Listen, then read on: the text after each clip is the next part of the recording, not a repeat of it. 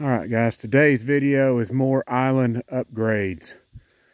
I am trying to do whatever I can to fix soil problems up here.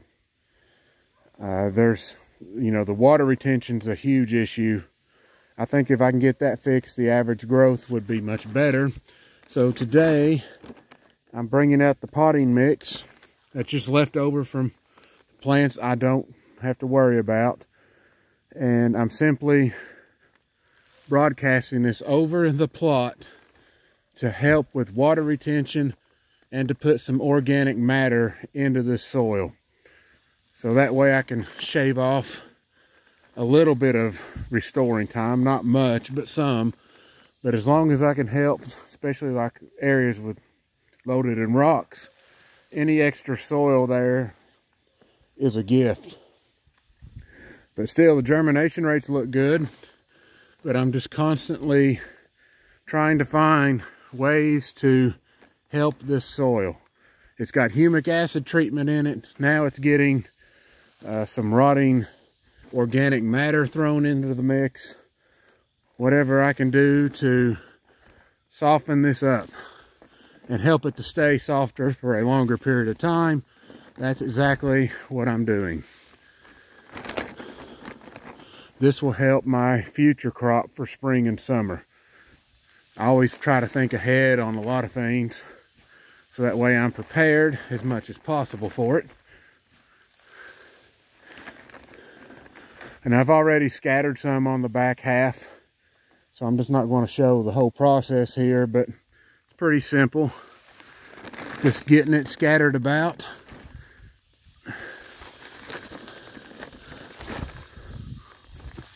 And try to help this fall blend last longer or start stronger. You take your pick. It has had 2 rains on it now. Last night we got, I don't know, maybe a ½ inch of rain, or a little more than that maybe. Go over here to the next area.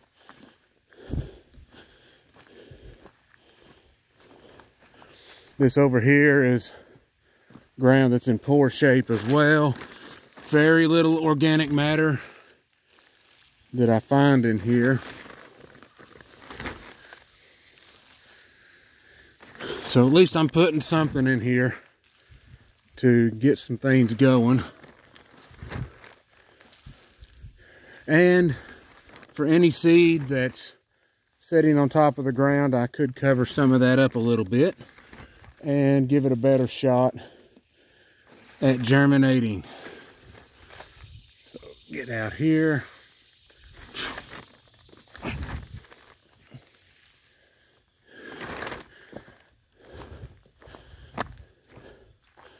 Move down to this end. I see buckwheat, see all kinds of different species up. It's a good sign. But as always, trying to give it more.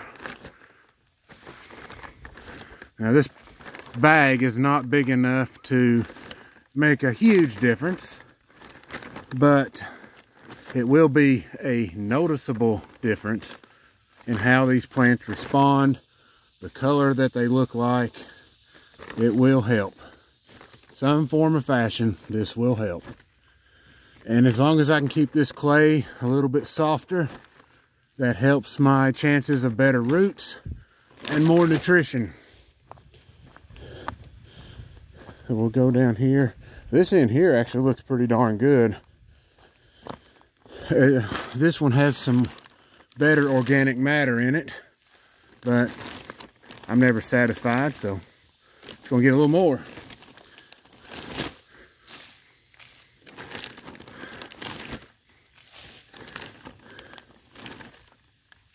All right, everything's looking great. I'm not going to use this corner.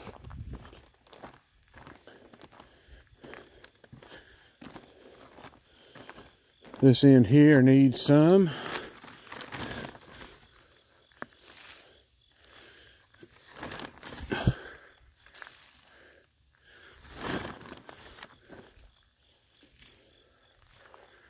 especially, and in some ways I'm going to help this oak tree to some degree. The better the soil gets, the healthier these trees will get.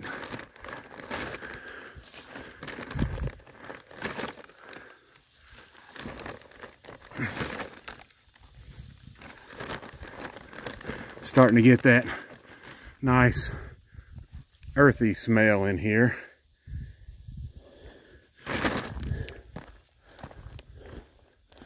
All right, here's another spot. When I tend to do this, if I find areas loaded with rocks like this section is, throw extra in it. You need as much soil to help counter all these rocks in here as you can.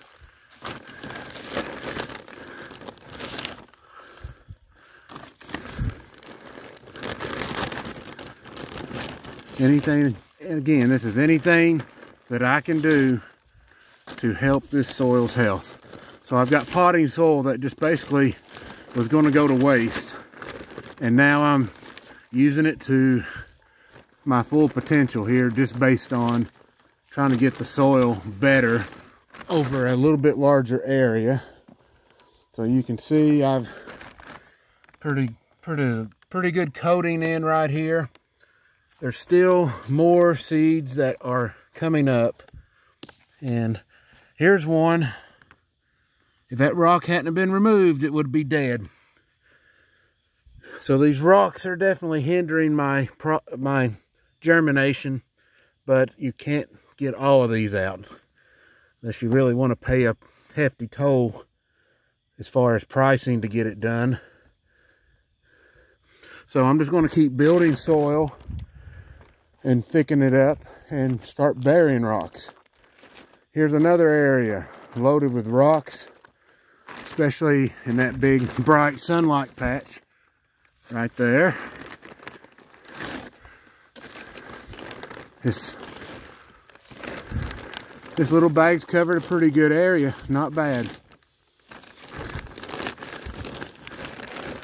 And I'll go ahead and tell you, there's one thing up here that I have failed to mention while I have been working on the plot. I have failed to find any earthworms in the island. That's scary.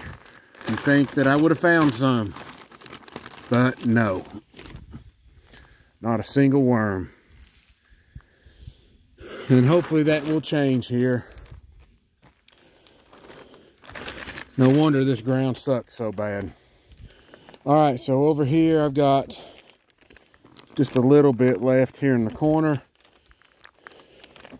Here's the area I did not till in an old stump hole.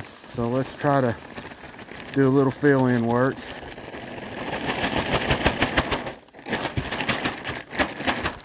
And that will take off. Any plant growing in there will take off.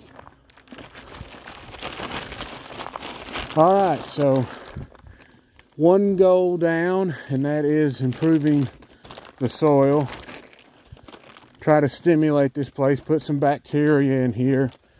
If you wish to purchase mycorrhiza fungi, I would recommend that in this type of soil. It needs bacteria bad, really bad. I haven't found any on these roots. They're all white roots. So that's a big reason why I have to keep fertilizing so much in here. I just don't have a good transfer agent. So I'm going to have to keep loading the soil until I build that. And hopefully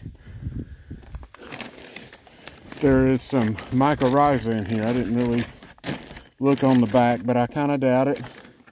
So you're just getting tiny amounts of nitrogen put in here, some valuable potash, some phosphate, very low percentages, but it's going to help either way.